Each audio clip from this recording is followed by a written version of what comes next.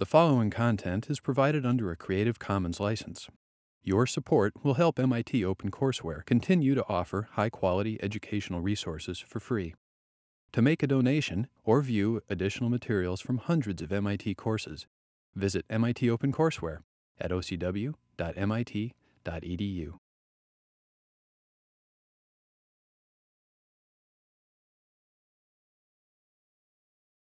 The next three classes deal with a discussion of three models which we developed in this class with Kevin Lynch, and I have subsequently changed and added to. The three models are not unique.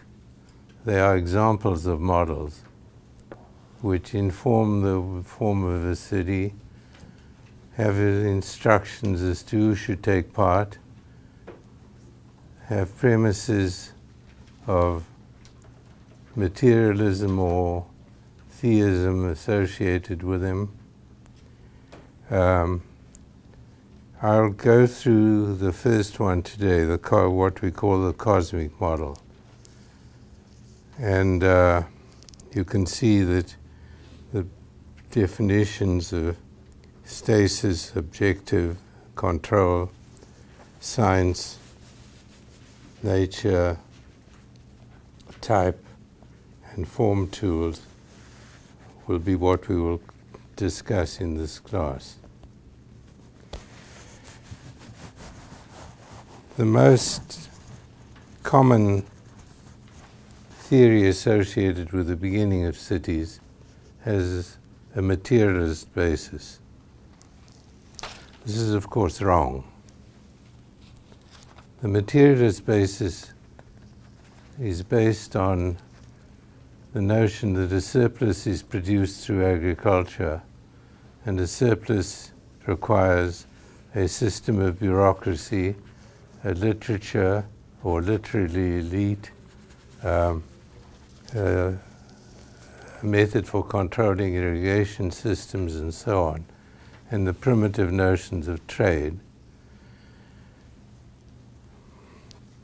Why don't I just read you a standard explanation of surplus? Because you should remember the word. It's an important word in the theory of city form, the notion of the production of more than you need.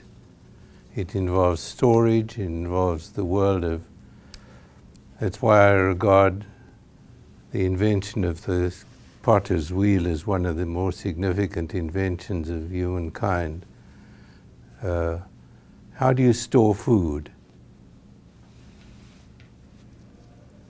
What do you do with the surplus of food unless you have commodities or containers that can separate the food from the corrosion forces of nature? The surplus.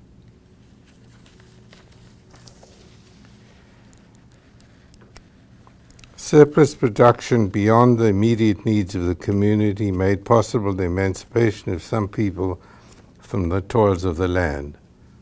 Here's an interesting observation,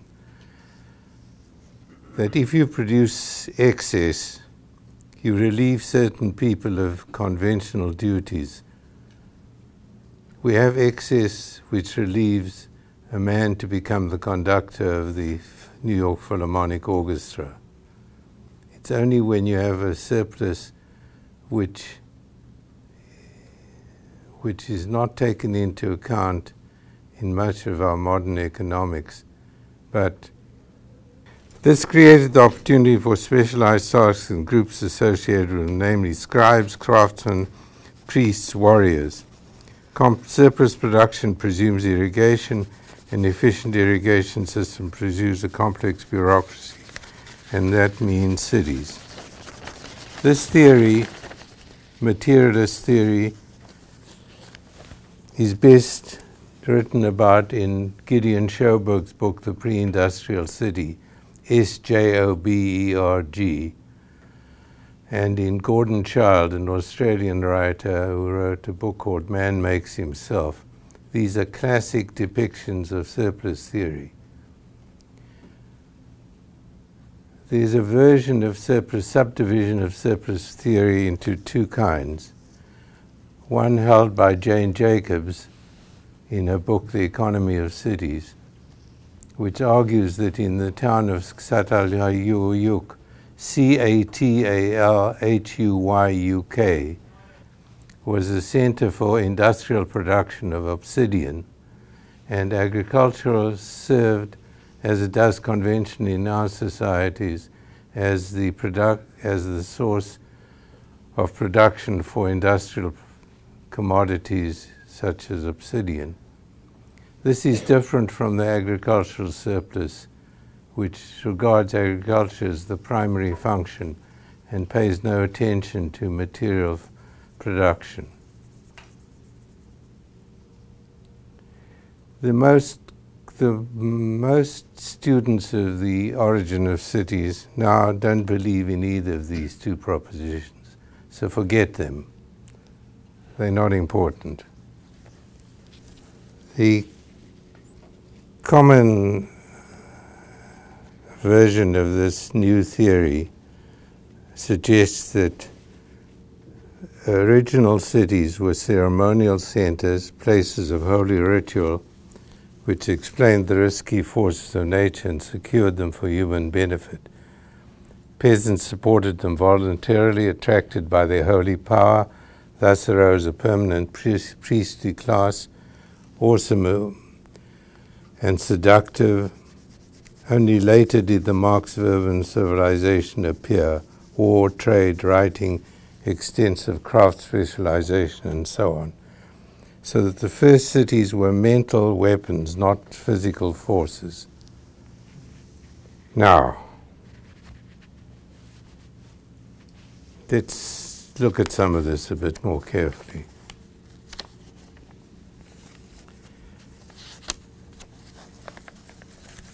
Joseph Rickford, in a book called The Idea of a Town, writing about the definition of Roman cities. The Romans are considered to be the prime rationalists of ancient times, and their towns are often seen as rational outcomes of surveying technique and military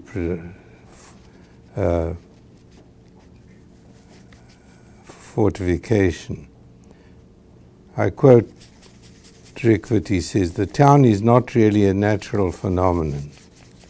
He is setting up a distinction between the form of the town and nature. We'll get into the fallacies of biomorphosis and so on as we go through this class. You will understand that I'm not a naturalist.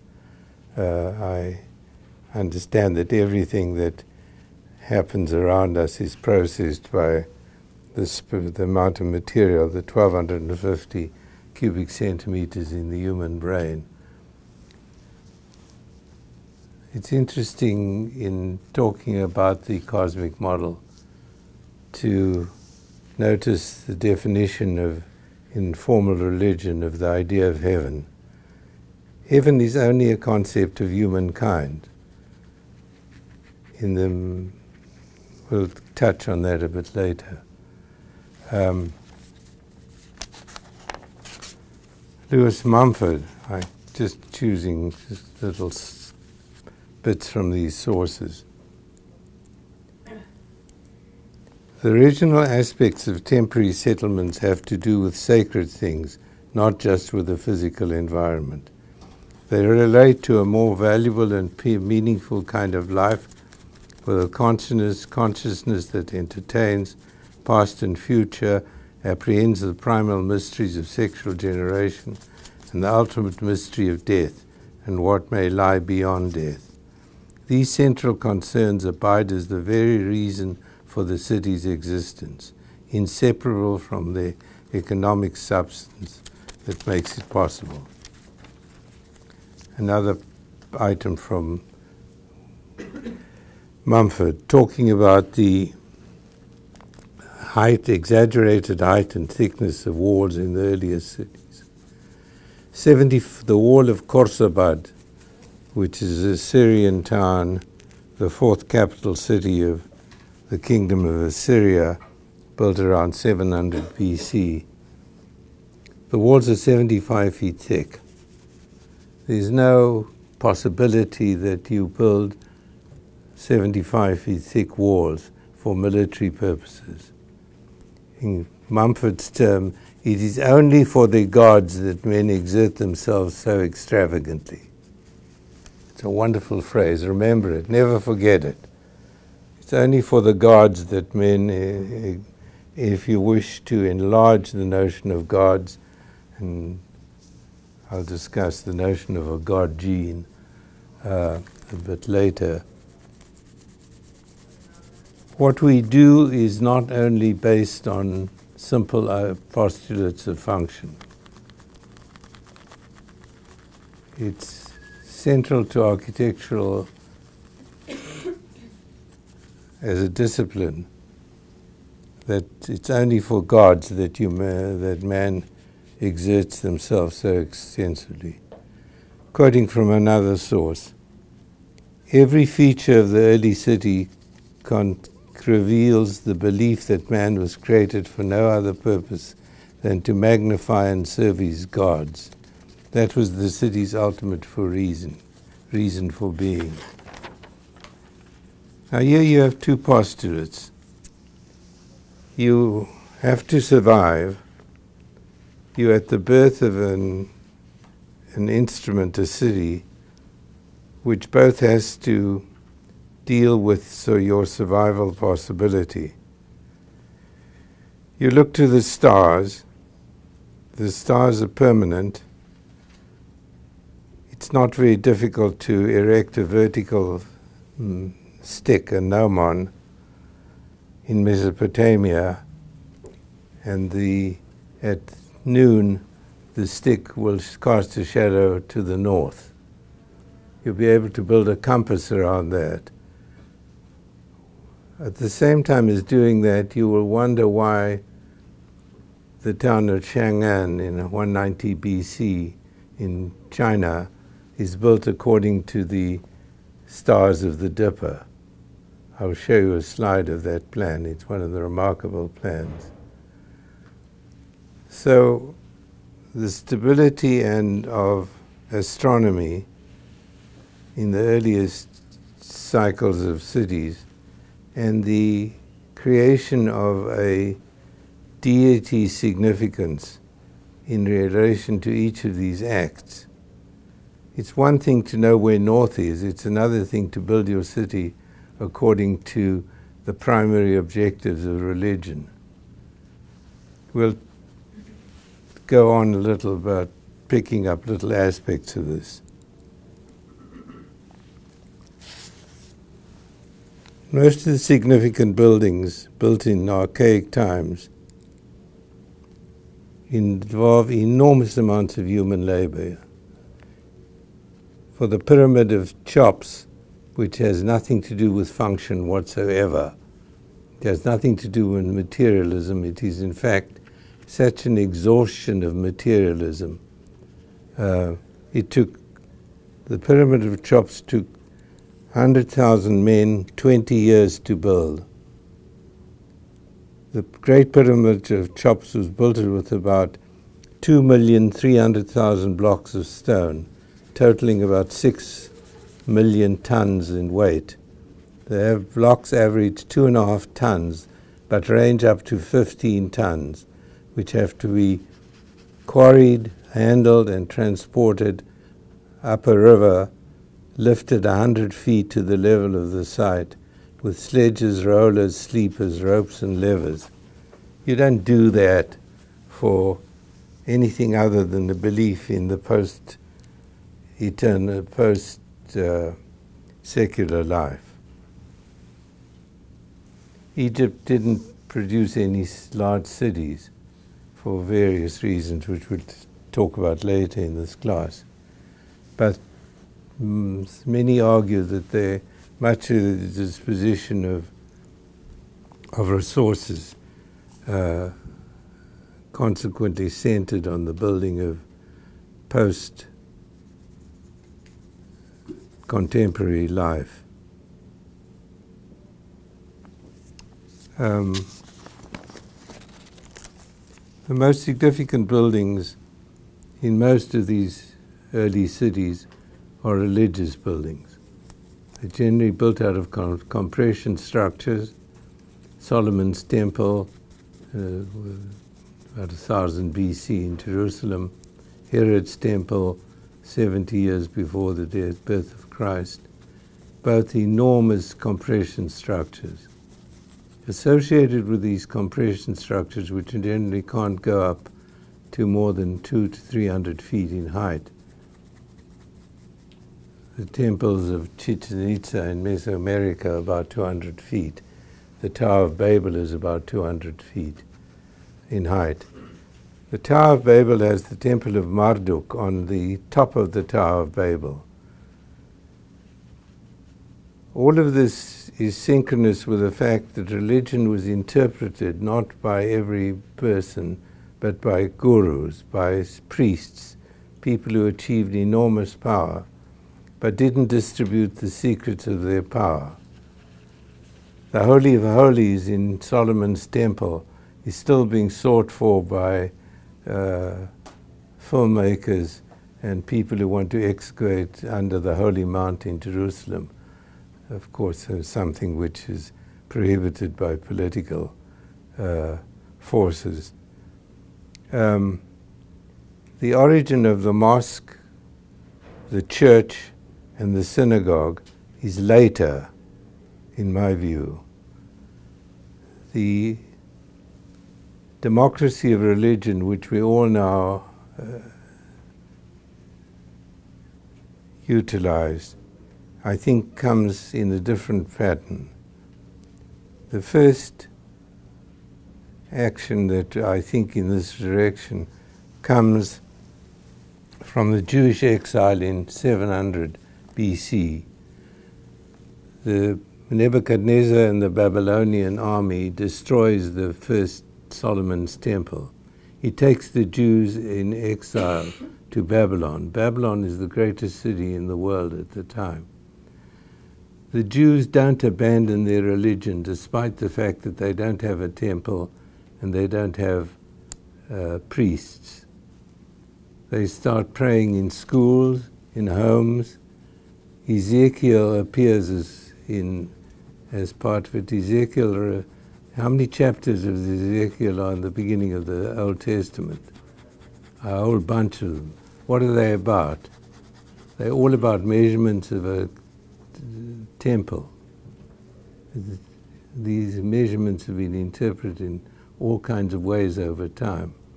The fact is that when the Jews were released from Babylon in exile, they returned to Jerusalem, and Ezra read the Bible to the people for the first time. Later on, I think one of the conflicts about Jesus, in my view, and I will go into this in more detail in the story of Jerusalem, is the fact that the synagogue and the democratic religion was growing in power under the Pharisees, and that Herod's temple was the last resort of the power of the priests. And Jesus was a confrontation to the priests, to the Jewish priests who are on the way out. And his death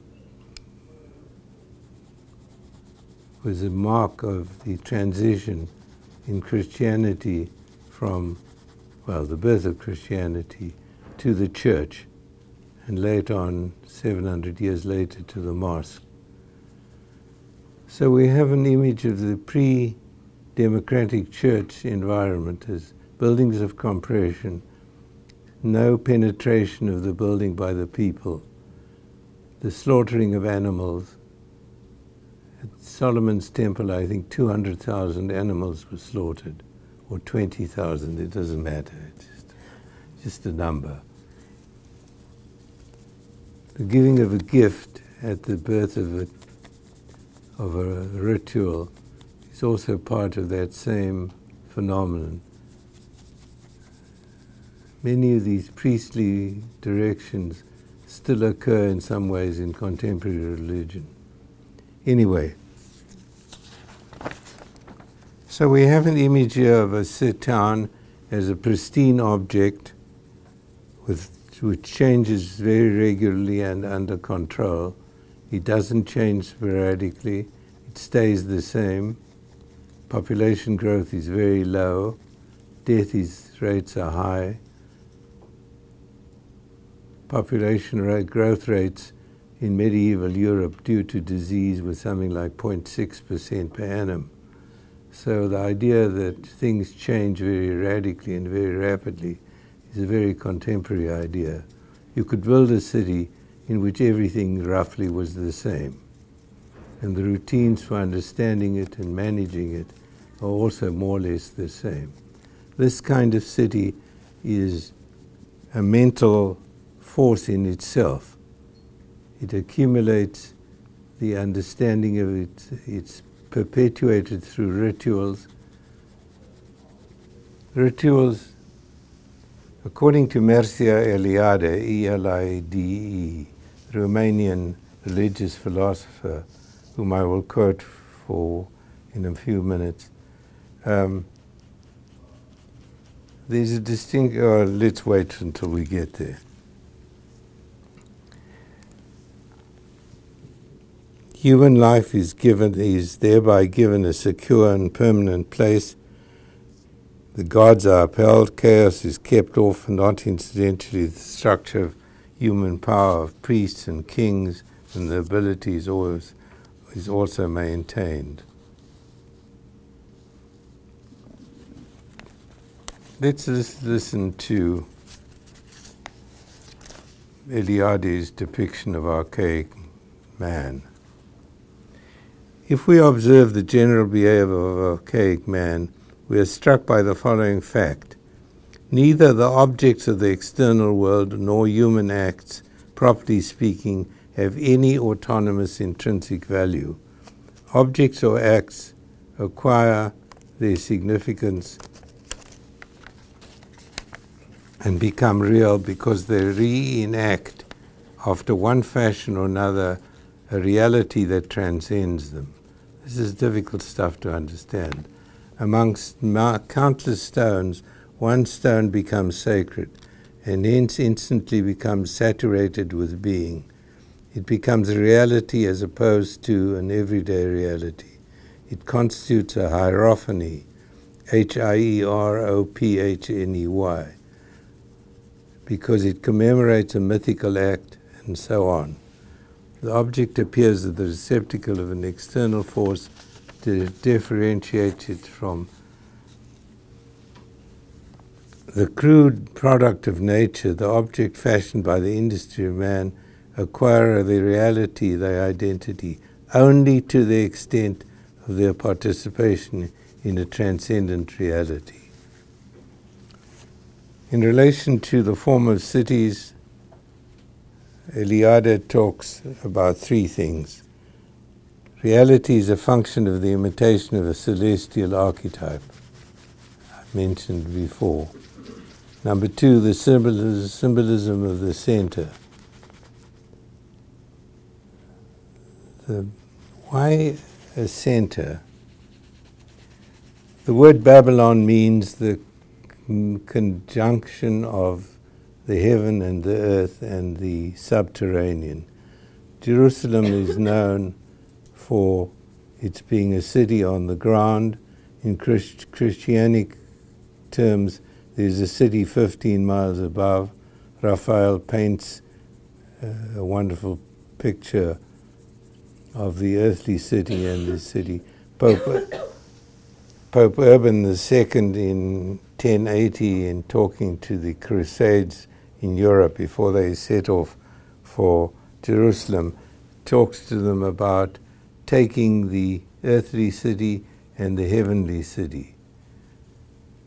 The invention of heaven is a human invention. The Hebrews, the Jews, didn't early accept the idea of the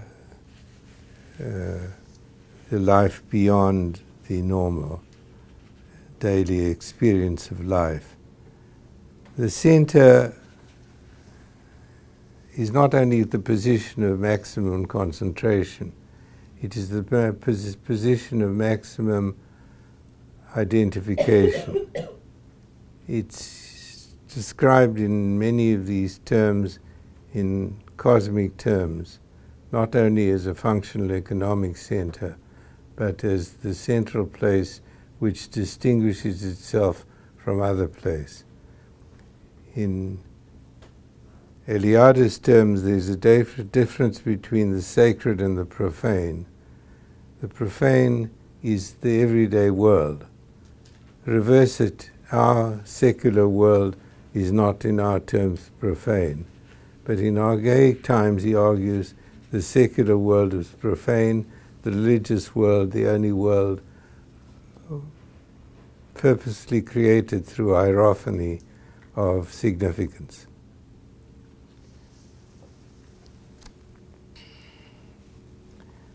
Eliade argues that the third impact on the form of towns were rituals, significant gestures that require meaning attributed to them. I might not have time to go into these examples in China, India, and Mesoamerica, but in the town of Madurai in southern India, I will show you a slide of the rituals still practiced today, of each cycle of time as time passes. According to Eliade, progress was not seen in terms of time by archaic man. Time was not linear, time was circular. There's no notion about the past. The present, the existence of important things is very much in association with the security that you give to everything. I'm just conscious of time, so I'm going to skip some of this stuff and try to concentrate on a few of the items.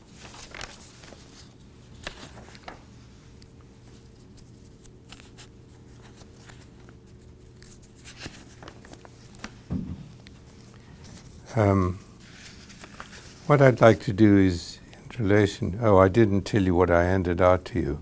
I'm sorry.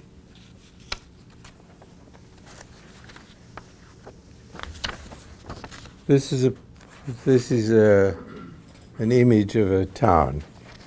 Where is it?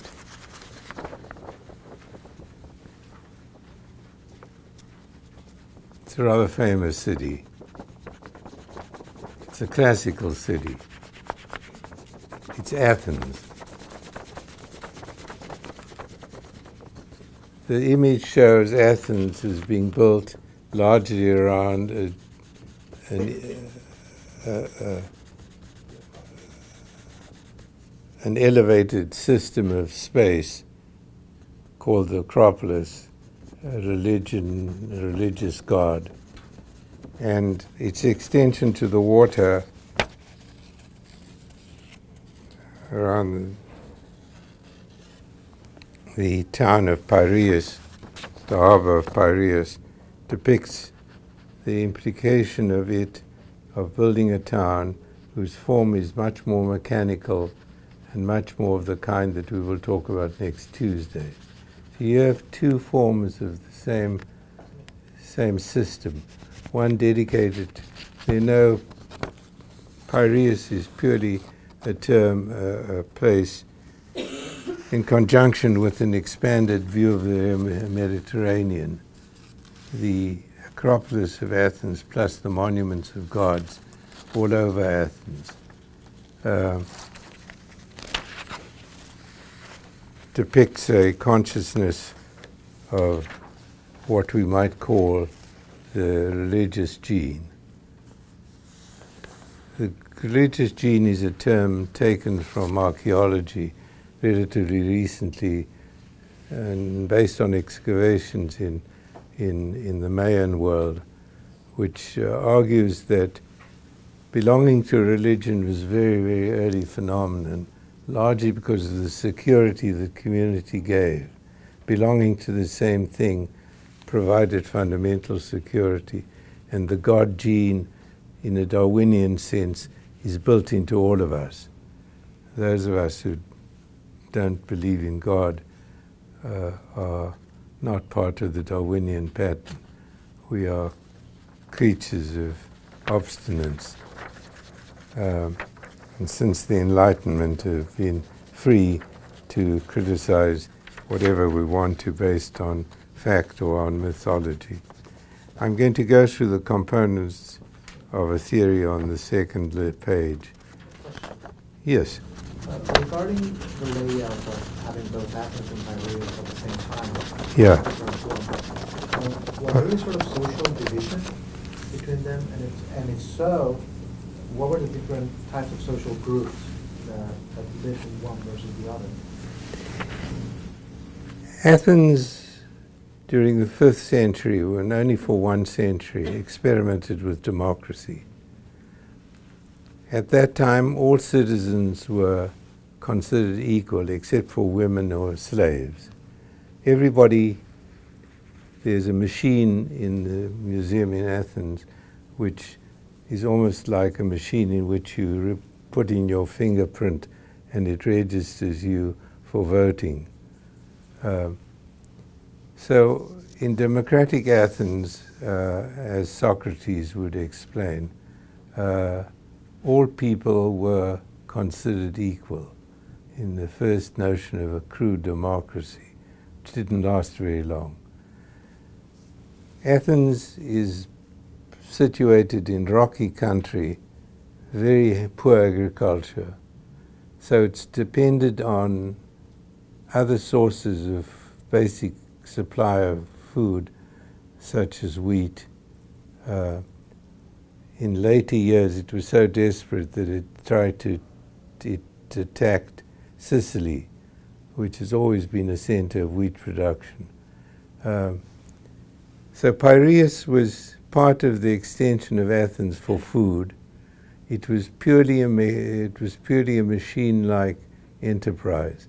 It only had to produce goods for the service of the democratic capital, which was experimenting with all kinds of ways of life, including the purposeful application of democracy. Within Athens, democratic Athens itself, yes, there were areas where the more powerful lived and there were areas where the less powerful. Socrates himself used to walk through Athens on a daily basis. It was small enough to do that. And he would go through different neighborhoods according to his own descriptions. Socrates never wrote, of course, so it's all told by Plato and other people. But that's a short answer to a long question. The history of Athens is an interesting story in itself, and I hope we'll have some chance in this class to deal with it. I'm not sure that I'm going to, but we'll try.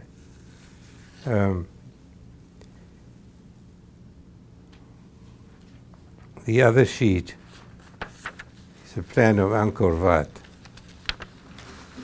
a 13th, 14th century city in Cambodia, which I want to use as an illustration of the conjunction between built form associated with religion and built form also at the same time serving practical purposes. The feng shui in China faces houses to the south. You are the lady who knows more about China than I do. Again, here is a mystical system of this for the selection of the site, for the location of buildings, which practically speaking faces in the right direction. Feng Shui would be hopeless if it faced houses towards the north, in a climate in the northern hemisphere. The same with my description of the Hindu structure of Angkor Wat. Let's look at some of these components of a theory.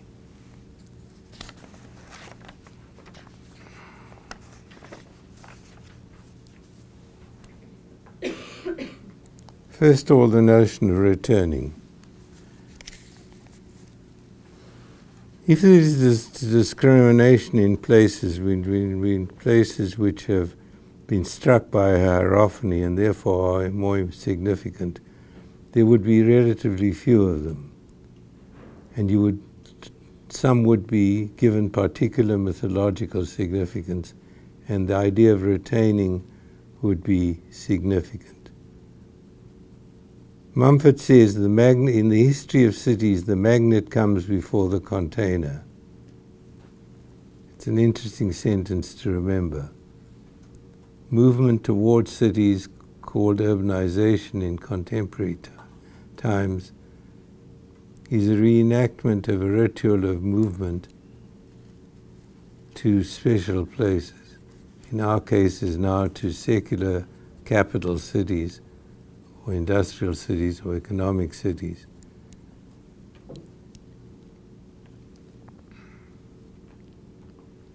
I will show you a slide of Olympia in Greece, the birth of the Olympic Games, held every 4 years from 776 BC, a place to which he returned only 4 years. The contemporary Olympic Games has also maintained the cycle of returning to a place every 4 years. Hitler wanted the Olympic Games after 1936 to be in Berlin forever. In fact, he and Speer designed a stadium which was so large that the Olympic rules would have had to be changed to fit the stadium. But that was Hitler's prominence. Hitler also invented the idea of carrying the Olympic flame, which now becomes a popular piece of the Olympic Games. 776 Olympia site was a religious site which priests walked around. Hitler, in trying to manifest the assumption of the meritocracy of the Aryan race, made special attempts to link Germany under Hitler with Greece, with the Athenian culture. A lot of archaeology was sponsored by German researchers. Hitler wished to combine the permanence and the predominance of the Aryan race, so he took the idea of taking the flame from 776, the site of 776 BC, and taking it to that point of the earth where the games would be held that 4 years. There's no other significance to the carrying of the flame. There was no flame carried in the original Olympic Games. It's only a creation of a manic manifestation of racial supremacy. But there are places in the world which still venerate the idea of pilgrimage, which is still a fundamental source in Islam for returning to Mecca each year. Places like Benares and Fatima in Portugal, places have been sanctified in some way or other. Pilgrimage, I'll deal with pilgrimage in another class. But pilgrimage is a very interesting function of lateral movement between cities prior to the economic significance of economic trade.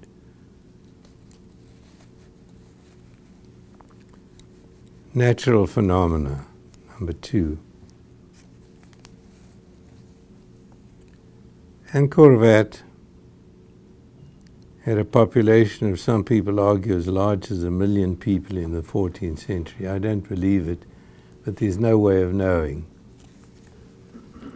Its significance in size was based on the fact that it had enough water to produce more than 1 crop of rice per year.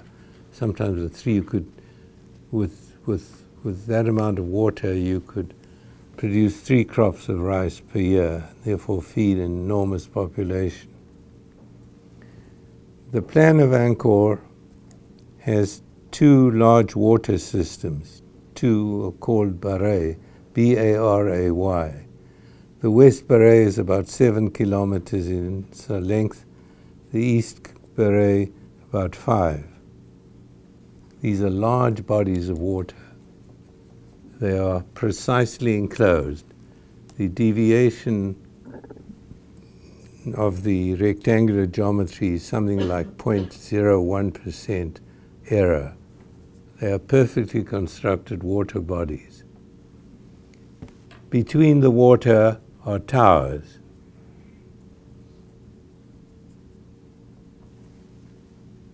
In religious terms, in Hindu terms, the towers stand for the peaks of Mount Meru, between which are 7 oceans and 6 continents, with Meru in the center. The lakes are the depictions of oceans. When I visited Angkor for the first time, my guide said to me that there was no water outlet from these 2 baray water systems to an external water source. There's a large 87-kilometer lake a number of kilometers away from Angkor, but he says these are religious items, these water bodies, but they have no practical significance. Recent archaeology has established that there's a big water supply system from Angkor to Lake Tonsap, I think it is. So here you have the ambivalence, the city in creating an ambivalence of symbolism. It works symbolically, and also works practically. Whoever you are, you can associate the significance with symbolism. It's a kind of curious democracy that you can choose which system you want to believe for the genuine authority for your town. We give everybody the chance, if they have any kind of, forget about contemporary analogies. I don't want to make a contemporary analogy.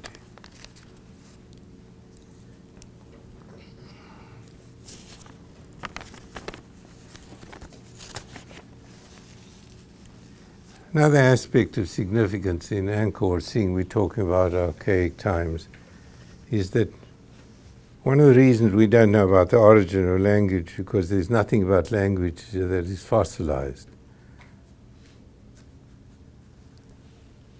Much of our knowledge of what I'm talking about is based on fossilization, and stone fossilizes much longer than wood.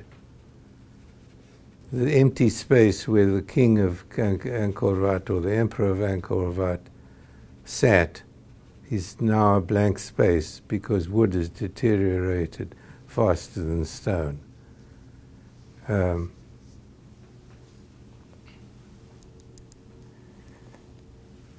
Measuring the stars. All the Babylonian cities had the archaic in the celestial system. The city of Sippara was marked after the Cancer. The city of Nineveh was marked after Ursa Major. The city of Assur after Arcturus. I've already mentioned the creation of the city. A celestial city, Jerusalem, was created by God before the city was built by the hand of man. St. Augustine found 3 versions of Jerusalem, sometimes referring to the earthly Jerusalem, sometimes to the heavenly, sometimes to both at once. St. John, forget about St. John, he had an extraordinary, his size of Jerusalem was about 1,500 miles long, about half the area of the United States. So much for believing the disciples. There's a book called The History of Heaven, which is an interesting little book.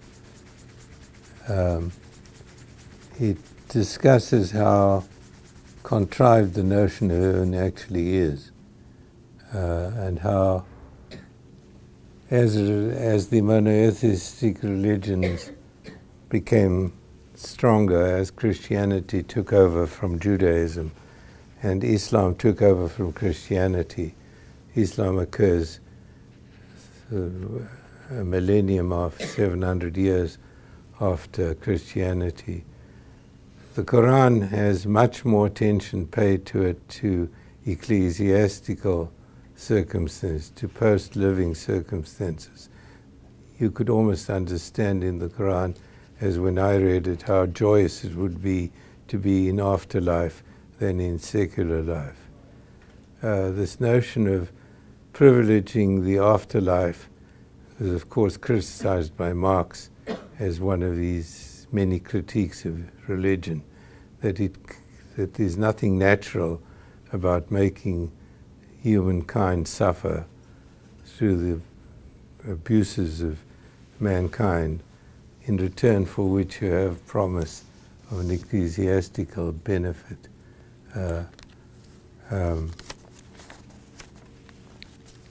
Just want to rush through these so we have time.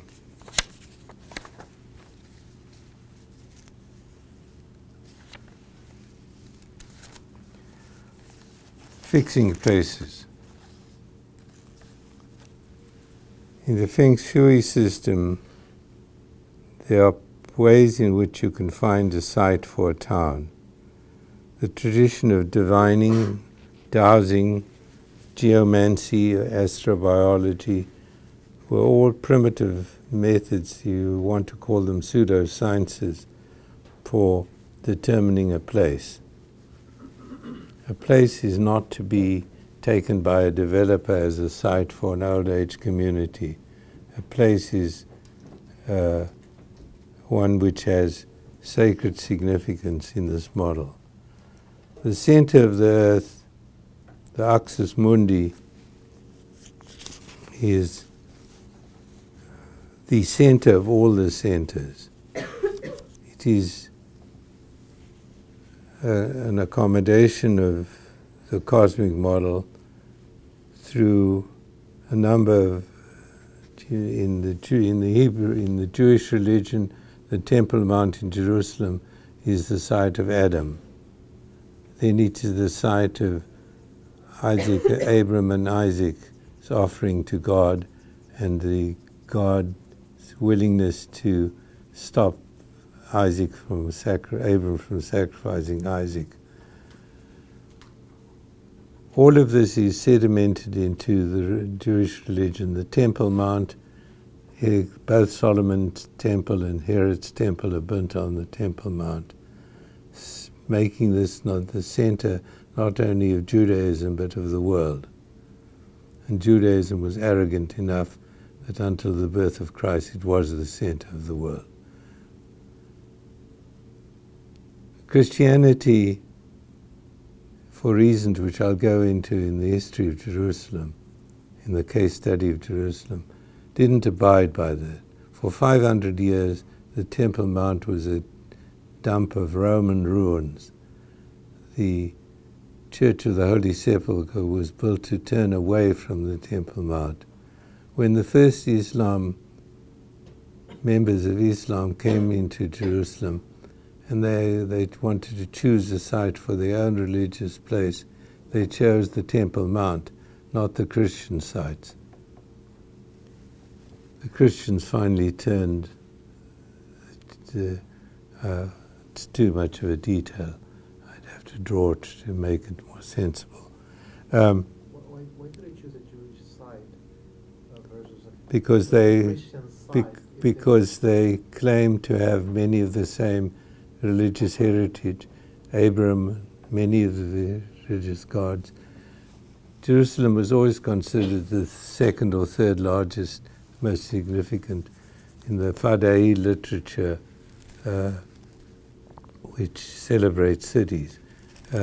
Jerusalem, after all, the mythology of of the ascent from the Dome of the Rock to heaven is important mythology in Islam. The Dome of the Rock is one of the most significant buildings in Islam. It's on the Temple Mount. The Al-Aqsa Mosque is on the Temple Mount.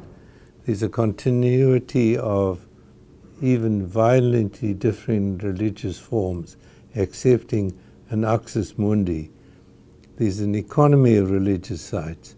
You're not terribly, if you're not sure about your God, maybe the fact that a previous God sanctified a place, it's like buying into a firm that has a good economic record, even if you're in competition with the firm itself. Are you expecting a sort of syncretism by doing that? I don't know. We'd have to get into, when we do the case study in Jerusalem, and I can talk about it in more detail. We can talk about, there's only one place in Jerusalem where all three religions are represented vertically. It's the Christian, Islam, Jewish, the Tomb of David, the Christian Last Supper, and the Islam Ottoman manifestation above it. I'll go into that with diagrams and show.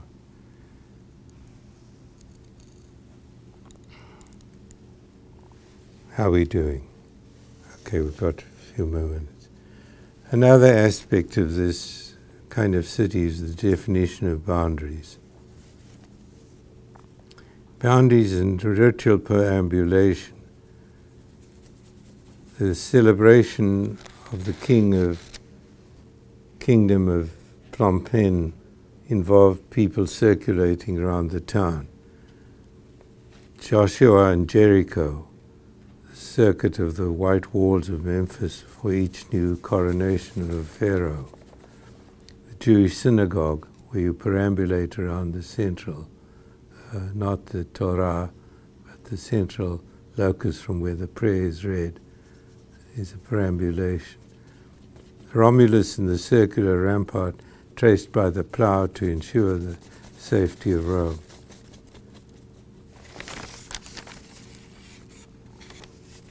The Roman mundus, the meeting of the earth and the lower regions, has the Lords of the Indies, which built much of Central America and St. Augustine in Florida all the way to Los Angeles,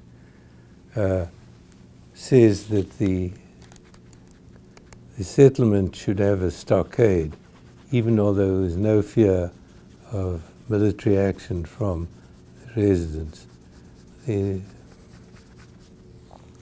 idea of marking where your world begins and ends is significant. We have a problem about cities now which dribble into some other form than what architects consider to be the central site of a city. The bimodal or the I don't know if it's exactly bimodal, it's not bimodal. It's the concept of having more than one allegiance, which is baffling.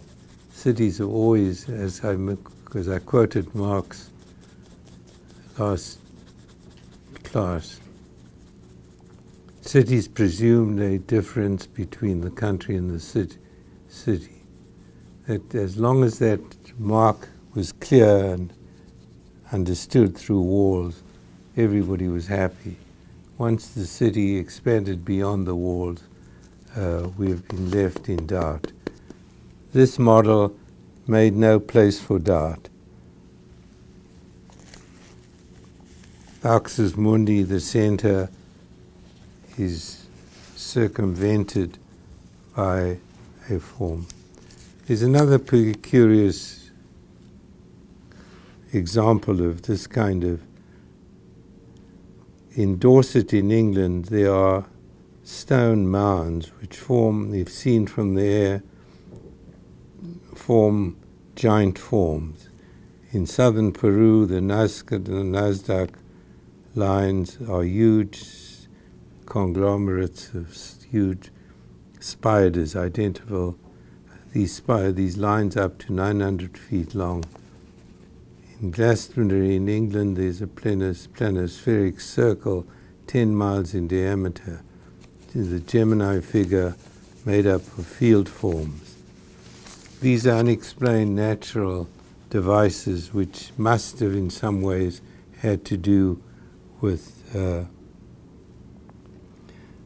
system of cosmic identity. The geometry of the land. The Romans, despite their great rationality, used a system of augury to find the right place in the countryside from which the survey could begin. They ended up with the Decumanus Maximus being the east-west, and the Cardo Maximus being the north-south axis of a town. This directional cardinality occurs in a number of places. The Kaaba is depicted with 4 quarters and diagonal lines running to the corners northeast, west, south. The Union Jack is a flag of the same plan. Not only does it symbolize the center of the axis mundi, but it depicts things. You get the quartier in France as a part of the city. You get the notion of the headquarters. What is the headquarters? It's an axis mundi in military terms. I'm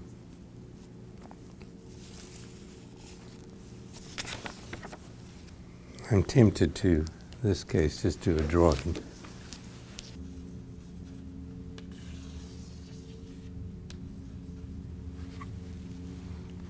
This is an early symbolic map of Mexico City. The Aztec leader's name is Tenoch.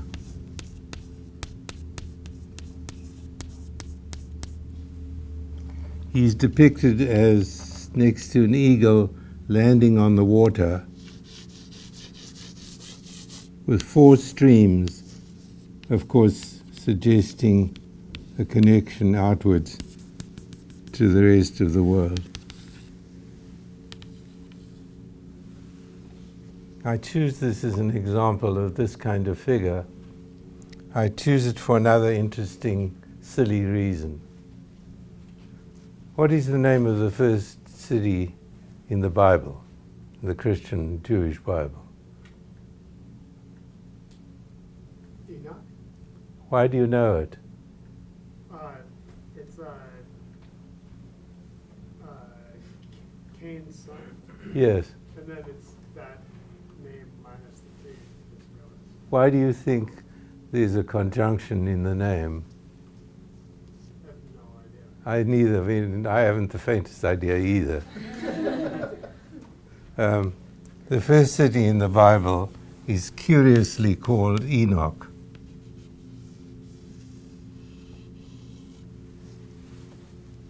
What is Enoch? It's the name of Cain's son. Adam's hut in Paradise, Joseph Rickford's book, presumes that paradise was perfection. There was no need for shelter. There's no need for architecture in paradise. We've changed that view, of course. Architecture is important for everything. Cain is banished from paradise. He's a murderer. He murders his brother. He forms the first city. The first cities of crooks, murderers. The first community, urban community in the Bible is a community of retrogrades, of people who've been expelled from paradise. The Christian view of this is that there must be something extraordinary about the city, and goes into the question of salvation and so on, which I don't understand. But Enoch is the name of the town. The whole idea, Kevin Lynch was always fascinated by the idea of why people name towns after their children. And he had a kind of convoluted theory, which I can't remember, as to why that occurs.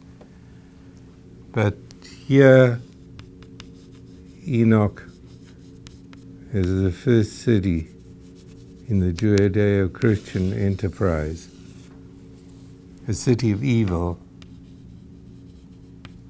although it's been sanctified in other ways, versus Tenochtitlan,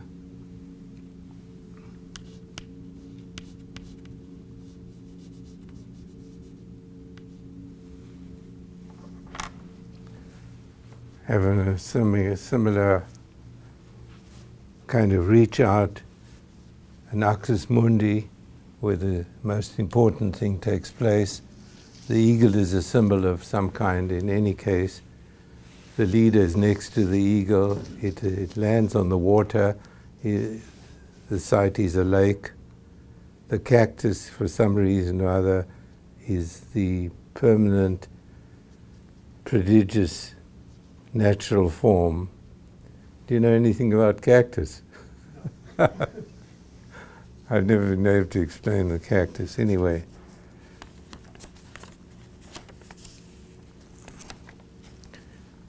the second last of these items is the consciousness of place. Here, I haven't got time to go into this phenomenon except to tell the story of Lévi-Strauss's telling in Tristes Tropiques. Lévi-Strauss studies the Bororo. The Bororo are a primitive group of people in the Mato Grosso in Brazil. Much like the Dogon in Africa, they are a kind of naive people. The Dogon do wonderful sculpture and put their sculpture often in places for posterity. Bororo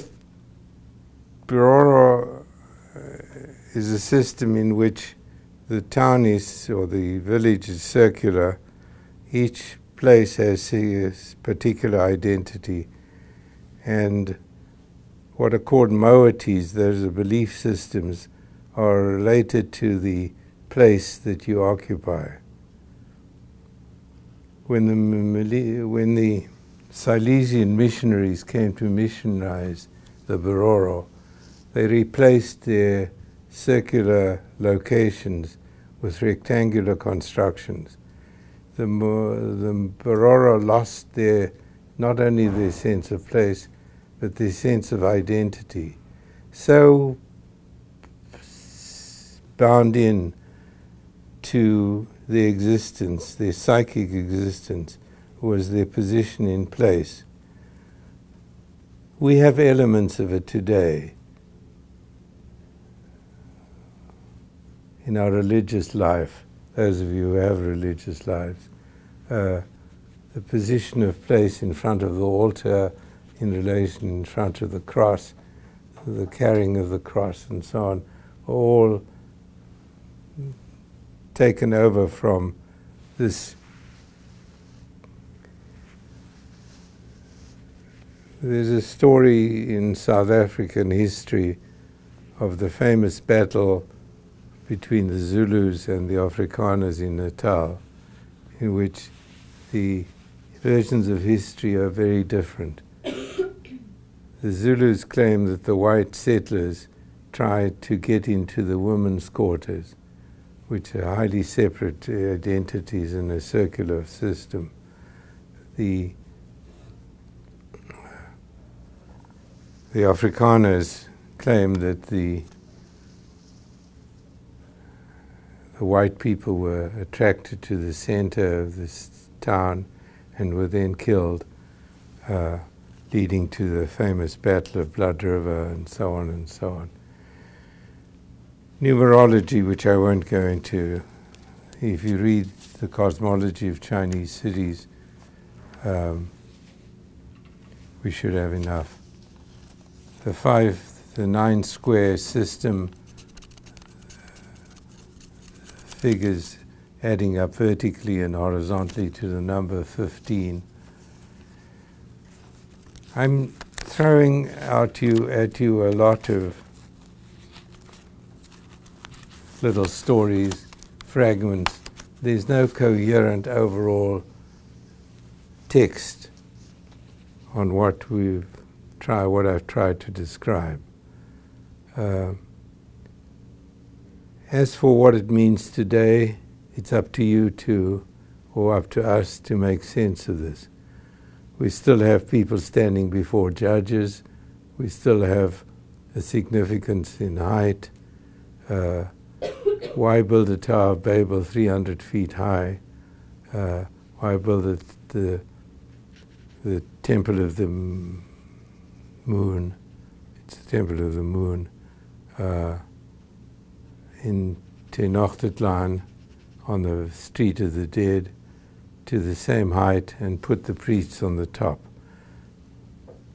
There are many fragments of this which make up an idea of a kind of city which is no longer prevalent in our thing, but still remains.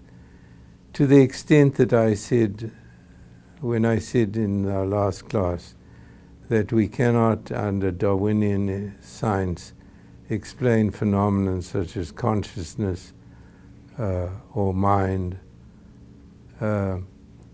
quoting from a recent book called Cosmos of Mind, which is a critique of Darwinian science.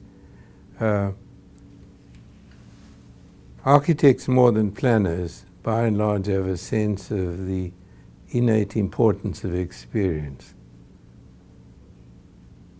and believe through working at it and everyday observation and studying things, you can approximate good solutions.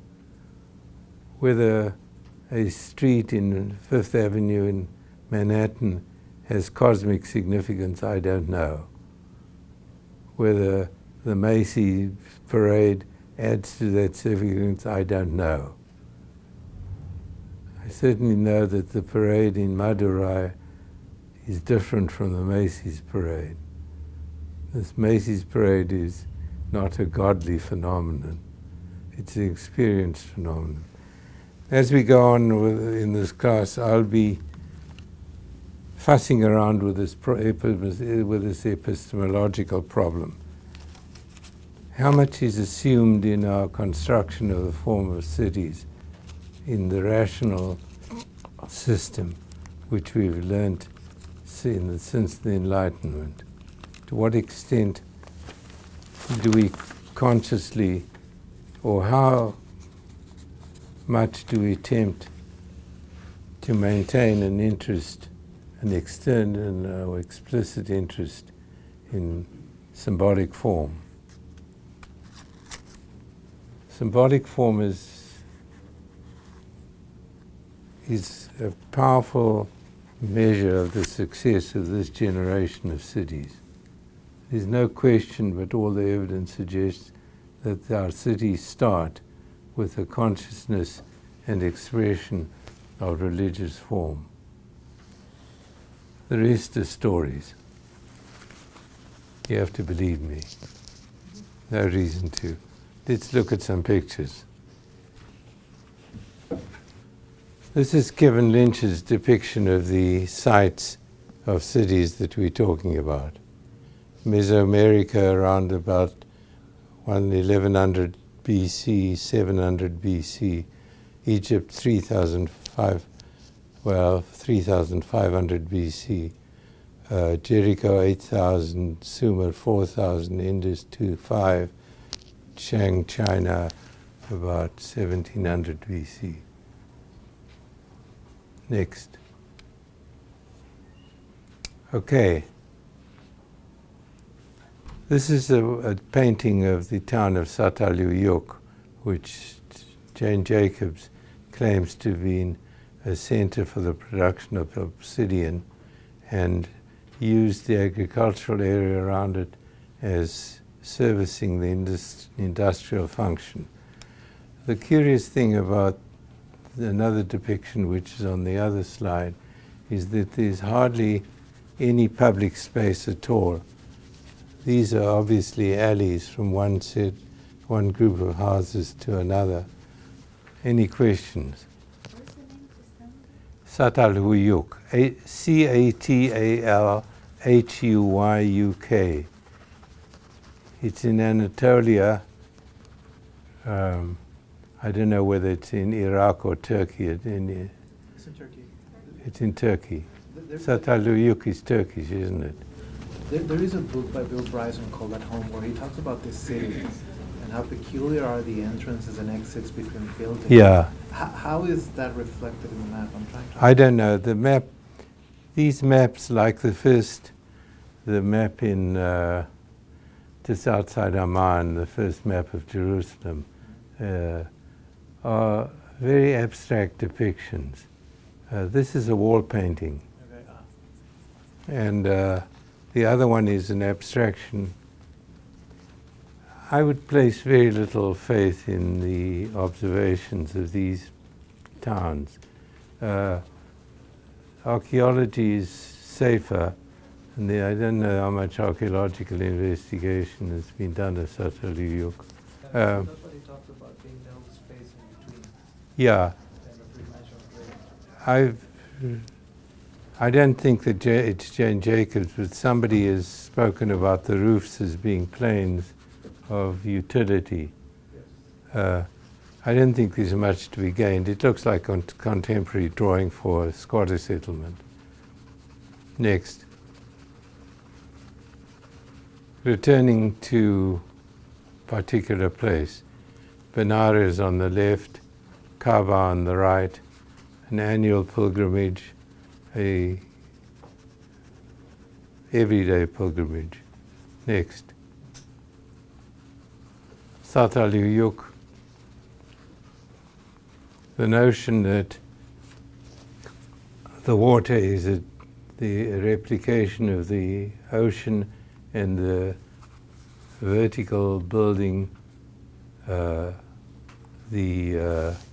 depiction of a mountain. Eliade often talks about mountains and cities as being similar in this kind of ecocosmic model.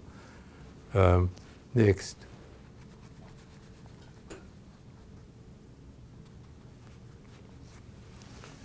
One of the reasons for the towers is because there's no, the people had no capacity to span any large distance, so the distances are very small. Here is a parade of stone figures on a sports field, whereas just behind this the Royal Palace doesn't exist anymore because it's built out of wood. Next. The phenomenon, and this is Chichen Itza. Next.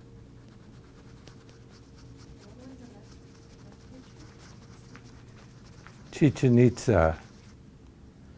Masada, one of Herod's vacation homes, built on the side of the hill. Again, the notion of building on top of something. The Romans finally conquered Masada by building a earth bridge to the top. Next. A depiction of the Babylon Tower, with not a very good one. And the mixture of astronomy and religion, in the case of the Tenochtitlan, equinox sunrise over the Temple Mayor. Next. Here's the city of the Dipper. The constellations Ursa Major and Ursa Minor superimposed in the plan of Han Dynasty Chang'an. The popular belief of subsequent generations that the city was consciously designed to this pattern is unsupported by any independent evidence, nor do the positions of the imperial palaces coincide with that of the pole star, as was and so and so. There's some doubt about this, but it's a nice drawing.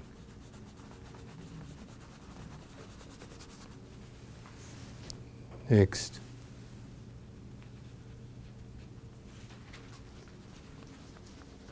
The Astronomical Observatory in Chichen Itza.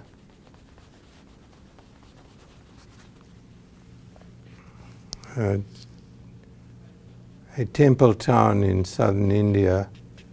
Now, in each of these vertical constructions is not an astronomical tower, but there's a regularity of the vertical phenomenon throughout the town, depicting something or other. Next.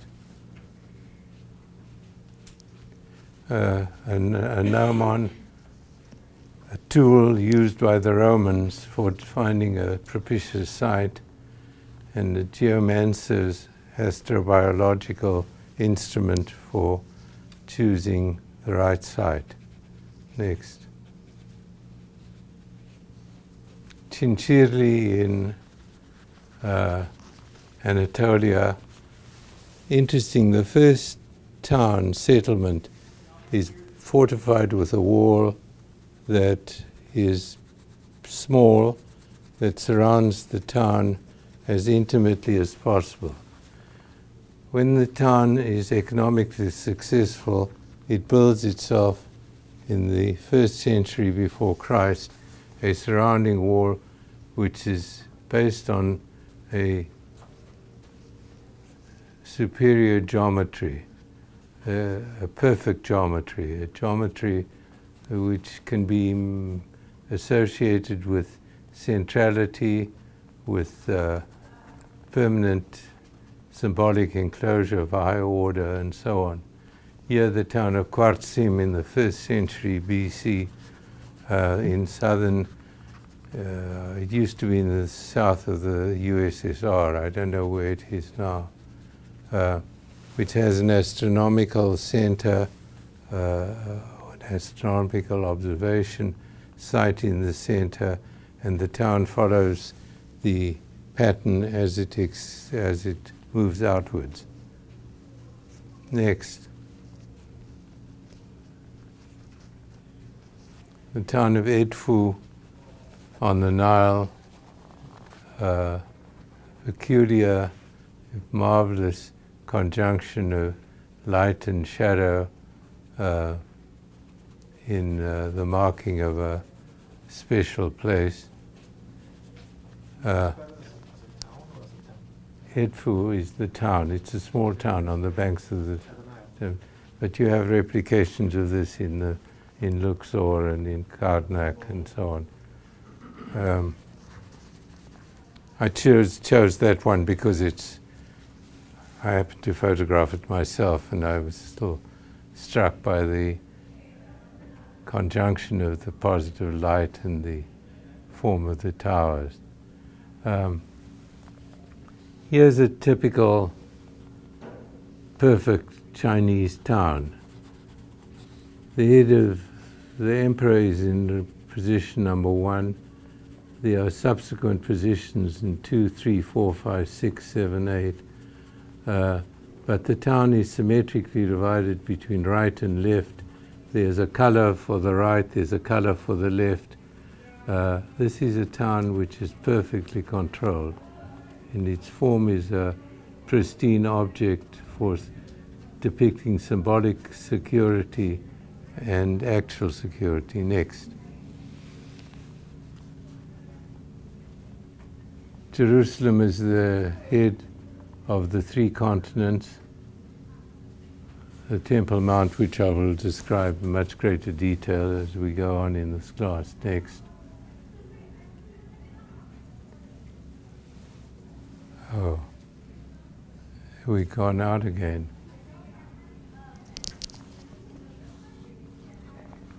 Those are formations seen from the sky in Glastonbury in Dorset. Next. The map of Mexico City and the actual first settlement. Next.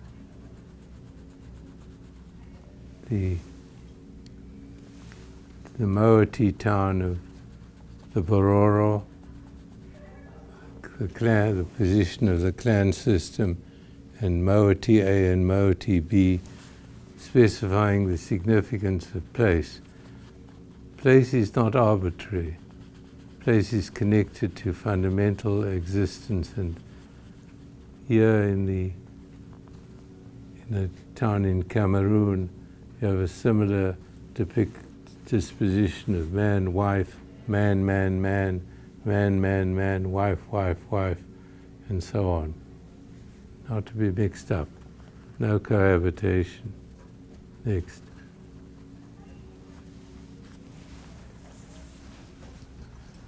The depiction of place. This is the gate of heavenly peace, the marker of the distinction between the heavenly city and the secular city, marked here by a more recent emperor.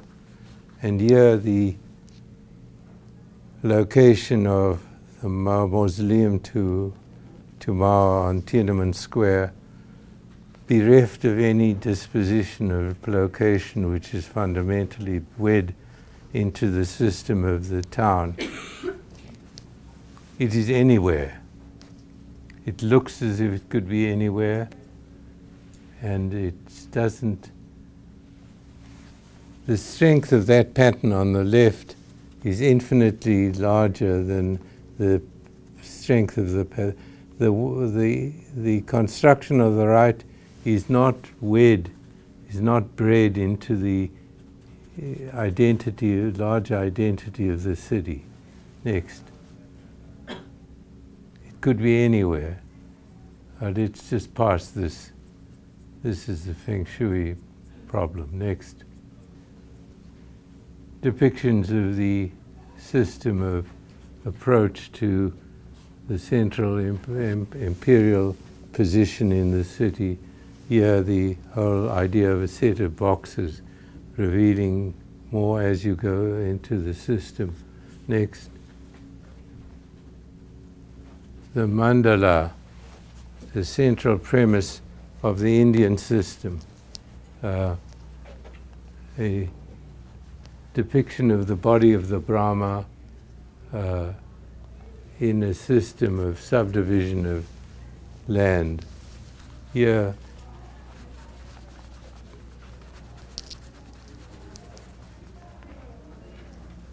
the Hindu religion has a number of texts about this, the sighting of place. The Salpa Sistra. Here you see some depictions of the way in which the basic mandala system can be demarcated. Next.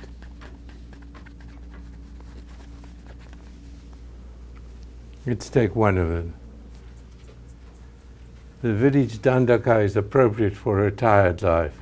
The village has 1 to 5 parallel streets from east to west. Can you imagine us living in a system where we control our environment so religiously that a developer in Florida would be told to build a religious center on this basis of a mandala construction? It's beyond our belief system. Next. Jaipur next. And Madurai. The rituals performed regularly throughout the year, conforming to the town's structure. So that when you are performing a ritual, it is territorial, you're passing through territory. Number 2, it is reinforcing your notion of the plan of the town. What do we do today to reinforce your understanding of the plan of Boston? It's unnecessary. Maybe if you're driving a car and you move along the river, there's some sensibility about the movement from the suburb to the center of the city. Next, the Street of the Dead.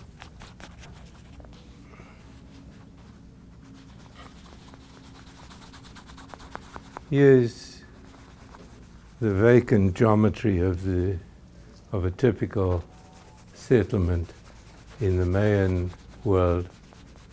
The apparent lack of axial relationships, the so-called vacant city, because there's very little evidence of where people lived. Again, what is left are elements of stone construction, monuments. I think that's a lot. On Tuesday, we will look at examples of a completely different formal system. One which is open-ended, loose, not regulated by central force. So, have a good weekend.